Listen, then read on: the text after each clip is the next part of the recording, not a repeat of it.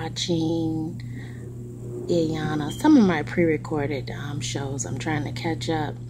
And I am just really just thankful to God that He allowed me to raise my children. And my testimony to you, single women, to you, teenage mothers, don't let go of your children. You are the light of their life, and they are the light of your life. And even if that man walks away from his children, don't belittle their father. Hold on to God's unchanging hand and let those children know that you love them. You don't need mama, grandma, or anybody to raise them. When I think about what I should have did as a single mother. Okay, to be continued.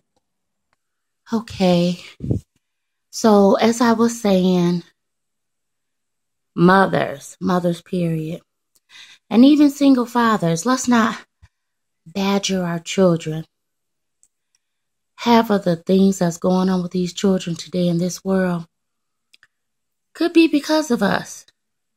If your child is living, you need to reach out to your child and ask for forgiveness.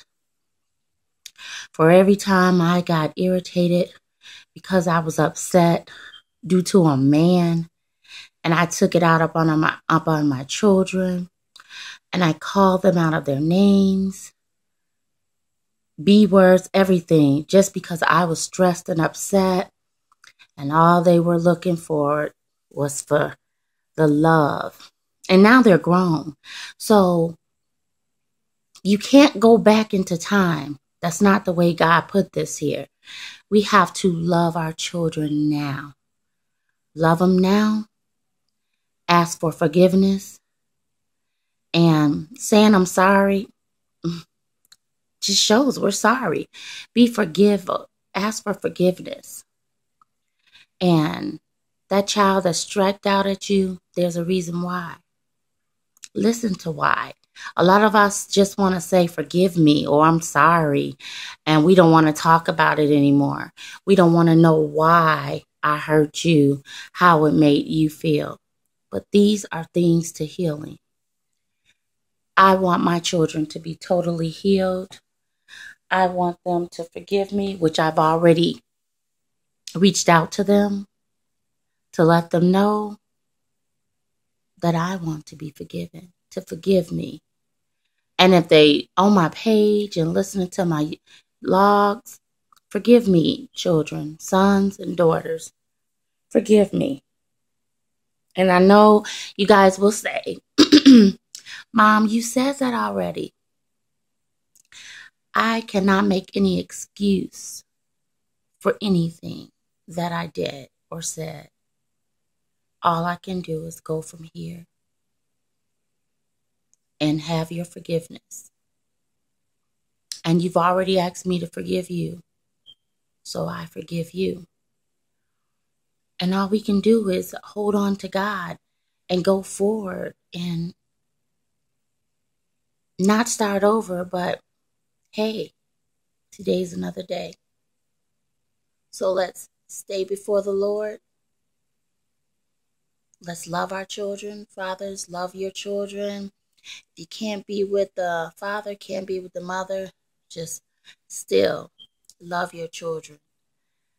Let them know when you coming in from work and you tired. And I know I've been there.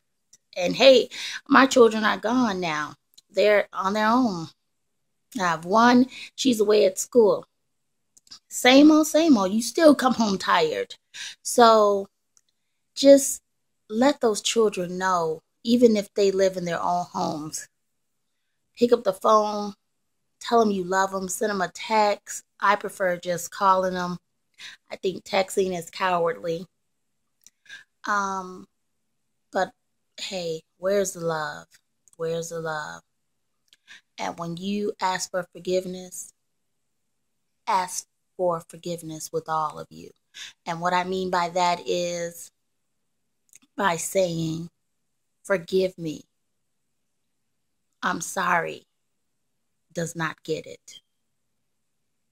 And then listen to why and how it affected them. Because these were the reasons why their actions and some of their actions are still going about today. So if you have a voice, you have a phone, you're able to see that child, pick up that phone, go to that child, embrace them and ask for forgiveness. I'm telling you, it's the breakthrough. We got to get it together, especially in our race, our young Black women. Oh, we think that the key is to have a baby by a man to keep them. And they have another agenda. And we have one and we have another one because now we want to show the next woman where I have his kids, he'll always be in my life.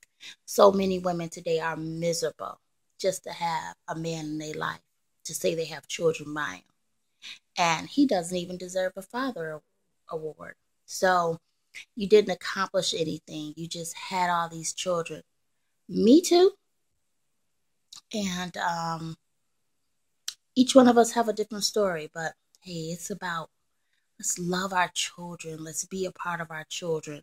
Little kids, big kids. If you got little kids, I dare you, young women.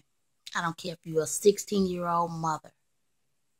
I dare you from 16 on up to 85 that you call your child and they can hear in your voice and know that, oh, this is the apple of my eye. I can't wait to see her. Or when you're coming home from work or they're coming in from school, hug them and love on them. I dare you. All right. I just had to share that. It's time for us to do better. Bye-bye.